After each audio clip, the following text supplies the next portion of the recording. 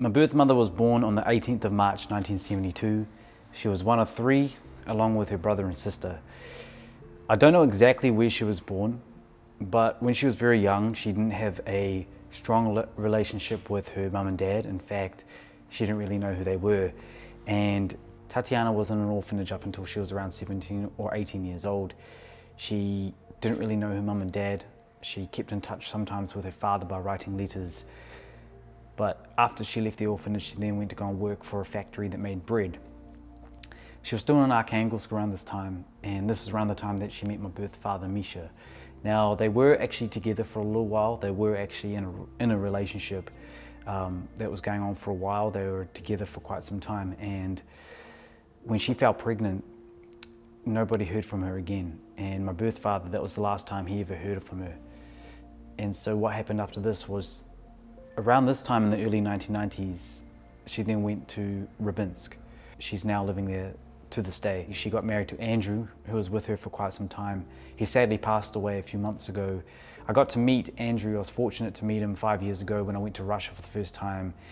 I could see that he really looked after Tatiana. I could see that he was a nice person, and it was sad to hear the news about him passing away. And my birth mother, she needed that. She needed that emotional support, and she needed that hand. I realized that a lot of people, when they saw me meeting my birth mother, it was hard to see any emotions coming out of her. But you can't be the one to judge, or you can't say anything until you've put yourself into her shoes. And despite having that personality where she didn't really show many emotions when I met her, or even to those other points of seeing her, she wrote letters to me, and the letters showed a lot of emotion. And she did point out that she was very thankful to have met my mum and dad. She bowed to my parents. She said, "Thank you so much," she wrote in this letter. And I was very thankful for that. And I could see that she was happy that I was here. And she knows a little bit about New Zealand. She's learned a little bit since she met me. But you know, our relationship is slowly getting there, and her life, it's an interesting life. And I don't know the full story. I don't know the full story. I don't know exactly how her life has been. I don't know what's happened throughout her life. I don't know a lot about her life. But when I see her, I know it makes her day. It does, it makes her day. One thing I'd like to point out was a moment when I was with my birth mother, when I saw her the second time, was when she met my mum and dad on the TV show. And as well as my birth father meeting my mum and dad, that was just as great.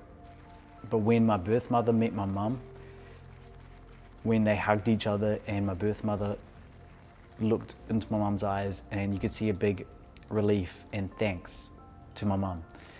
And I remember watching that, and I was just, I couldn't believe what was happening. It felt like it was all a dream. It felt like it was very surreal.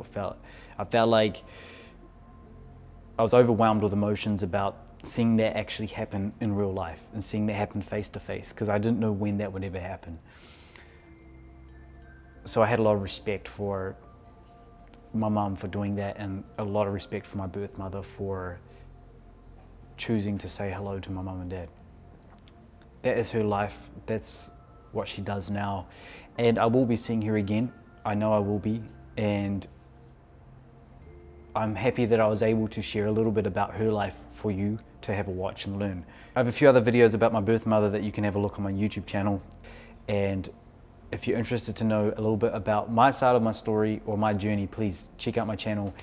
And I thank you so much for watching.